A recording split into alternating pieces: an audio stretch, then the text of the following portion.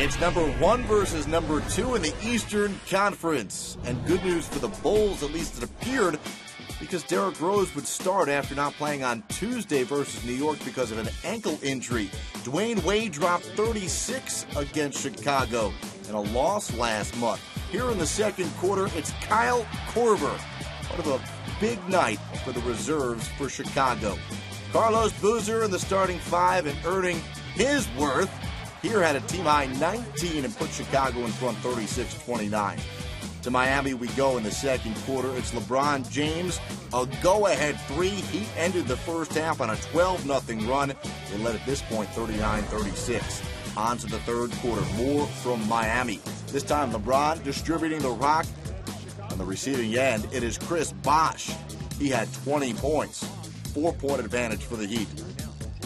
We get to Derrick Rose here in the third quarter. You won't see a whole lot of this. It's his only made field goal of the game. Chicago trailed 54-48. LeBron James hustles to get the block on Derrick Rose. Then on the break, it's Dwayne Wade finishing what LeBron started. The floater has Miami out in front 56-48. We fast forward to the fourth quarter. Chicago turns it on. Luol Deng, the all-star, spotting up and connecting to tie the game at 65. Back to Miami we go. LeBron James working on the perimeter. Then the one-handed shot and the foul. After he makes the free throw, it was a 70-68 deficit for Miami. LeBron heaves it down court here. Dwayne Wade on the receiving end. And Miami takes a 2-point advantage. More from the land of 3. This is what really carried Chicago. Kyle Korver, a deep triple. 76-72 Bulls. Off the inbounds. Again, it's Korver feeling it. 4-point advantage, 78-74. Back to Miami in the final stages here of the fourth quarter. Scottie Pippen liking what he sees so far, but he's not going to enjoy this. Dwayne Wade, the crazy jumper and getting the friendly roll in his home city. Wade had 21 points. The Bulls' lead was just 2. Now it's Dwayne Wade trying to make it happen again. He's off target.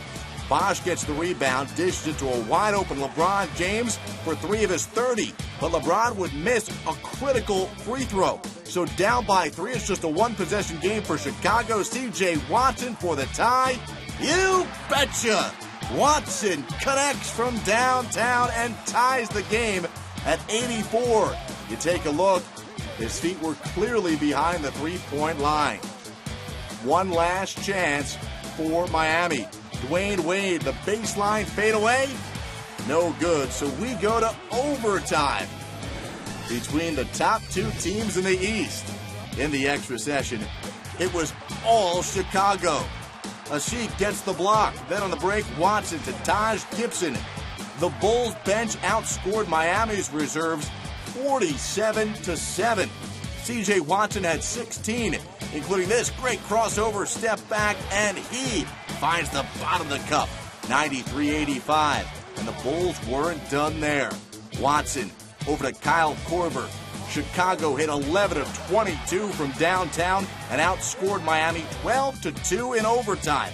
Bulls win it 96-86 and take a 4-game lead in the East over Miami.